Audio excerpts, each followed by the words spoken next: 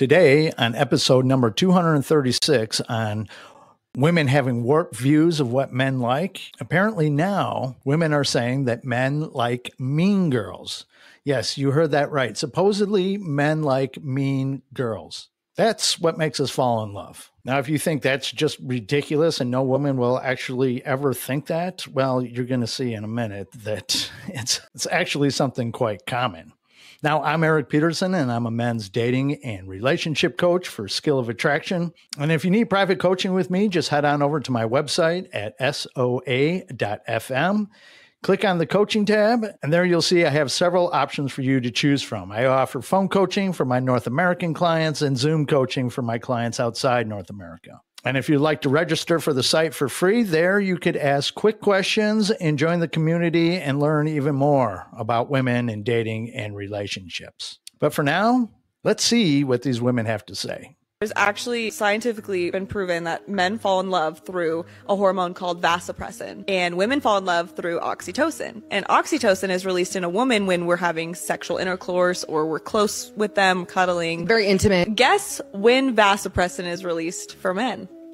When they're stressed. So essentially, oh my God, the more you stress your man out, the more he's gonna fall in love with you. No wonder my man loves me so much. Guys like it when you're mean to them more than when you're nice to them. Especially when you're starting to date someone and they're not fully interested in you yet. The worst thing you can literally do is like dote over them. Fall at their feet. Now, have you heard anything that ridiculous before, that if a woman stresses you out, if she's mean to you, that you're going to love her more? Now, there was some truth to what she was saying. Oxytocin is what causes women to fall in love with a guy, or at least part of what causes her to fall in love. It's often referred to as the love drug or the love hormone. And it happens for men too, but just not at the same rate or same intensity. And this is why women start to get attached to you after they've slept with you. Now, in most cases, a woman has to sleep with you a few times before she really becomes attached. Because obviously women do have one-night stands sometimes. But once they sleep with you, they start to bond to you. They start to feel closer to you. And it's the same when you're like cuddling and snuggling and all that. It just releases like this hormone that's like a drug. It literally is like a drug. And it just makes a woman start to fall in love with you and feel close and really bond to you. It's designed for pair bonding. And it's the universe's way of keeping two people together once they have a child. At least together long enough until that child is a bit independent and can start doing things on its own. And it's also true that for men, it's vasopressin. But that doesn't happen because a woman is stressing you out. Now, stress is one of the factors that helps to trigger vasopressin, but it's not the kind of stress she's talking about. It's more positive stress, building something together and building a life together. But where it really comes from, or I should say at least where it mostly comes from, is from being turned on by her. Because as soon as we sleep with a woman, that vasopressin drops significantly. Have you ever been crazy about a girl and you sleep with her and now you're kind of feeling like, well, that's why. And it does come back. So for you ladies watching this, don't think that if you sleep with a guy, he's going to totally lose interest in you. He does for a short time, but then it comes back. Unless, of course, he was just using you. But the more a woman keeps him turned on and aroused, the more he's going to feel that vasopressin. The more he feels that vasopressin, the more he's going to feel closer and more bonded to her, more in love with a woman. So I don't know where this girl got this idea. She probably just read that stress is what triggers it and naturally tied it into, hey, I stress my guy out all the time. You heard that other girl. She said, no wonder my man loves me so much. But we don't feel love. We don't feel turned on. We don't feel bonded to a woman who's stressing us out and being mean to us. In fact, it has the opposite effect. But at the same time, I'm not that surprised that girls actually believe this. There is a book called Men Love Bitches or something to that effect. And it's a very popular book for women. And I've never read it, so I can't say what's in the contents of that book. But going by the title alone, I could tell you it's patently false. I doubt any guy watching this video right now falls in love with a woman who's mean to him, unless maybe they had a super cruel, mean mother and they relate women being mean and cruel to them as love. But that's the equivalent to women who get beaten up a lot by their man to love, probably because their father did it or something like that. But it just amazes me that women actually believe that men want terrible women that are mean to them, women that talk down to them, women that belittle them and just make them feel terrible. For you ladies watching, that is not true. But let's see what the next girl has to say. meaner you are, the better they will treat you. I don't care what anyone says. The meaner you are, the better they will treat you. Men like pain. They love pain. They love pain.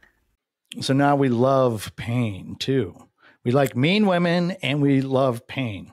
Now, the truth is, some of this probably does work on a lot of, beta men simply because they have no other options. And it's true that a lot of men look to the woman in their life to be more of a motherly figure. Not necessarily that they're looking for a mother, but they kind of look to women to tell them what to do and for their approval. Because as men, let's face it, from a very early age, we have had to look to women for approval and told if we're doing things right or wrong. For most of us, either our father was working or our father was never around. So we had mom. And then we go to school and 90% of our teachers are women. So we're in our formative years, we have been led and directed and told what to do by women. And then we go to these women and seek their approval to make sure that we're doing good. And we get a nice little pat on the head and we're told, oh, you're a good boy. And for a lot of men, as they get older, they still seek out that woman to give them approval and tell them that they're a good boy. So some of this does work on these beta men. But for the men that they really want, this sort of behavior will never work. For men that have something going on in their life, for men that have options with other women, do you think they're going to be putting up with a woman that's mean to them, that causes them pain? Of course not. They're just going to go to a different woman or back to what they were doing before they even met her. Men have enough stress in our lives that we don't need more of it. In fact, we go home to a woman in order to seek peace and softness and love from a woman. We don't want to go home to a bitchy woman who's chasing us around with a rolling pin and nagging us and making life impossible and painful. Most likely this girl was with a guy and she was very loving towards, and he was kind of mean to her. And when that didn't work out, she met some beta simp and she took out that anger on him, and it had him following her around like a puppy dog, waiting for that pat on the head that he's a good boy. And she realized, aha, this is how I get a guy to love me. But it wasn't the right guy. So she's going to try this with all the men.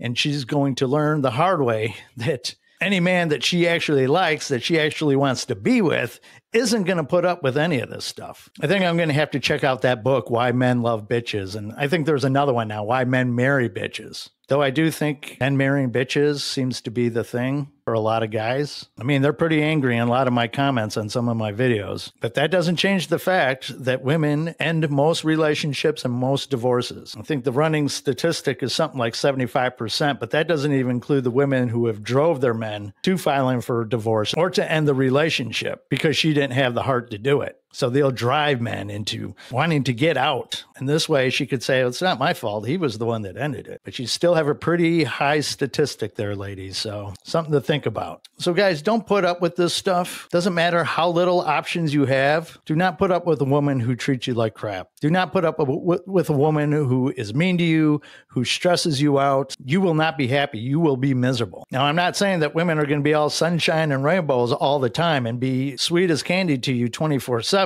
Even for the sweetest girl in the world, that will never happen. Besides, you don't want a woman that you could walk all over anyway. But you certainly don't want a woman who's going to try to walk all over you either. So watch out for these girls that think that men love bitches, because that couldn't be further from the truth. We like soft, loving, loyal women who know how to be feminine and know how to take care of their man. It seems these days, most women just don't do that. Probably because they're taught that you should never do anything to make a man happy. The feminists think they really figure something out here. Funny how they don't talk about how most people in relationships are just miserable these days. And most likely it's because you have a woman competing with a man, being mean to him and stressing him out like these girls are talking about, and trying to fight for top dog in the relationship. If people follow the traditional way that relationships have been done for thousands of years, where a woman is his partner in crime, but he's also the leader, then I think we could get back to much happier relationships. And by being the leader, that doesn't mean you're telling her what to do and ordering her around. That's just being controlling.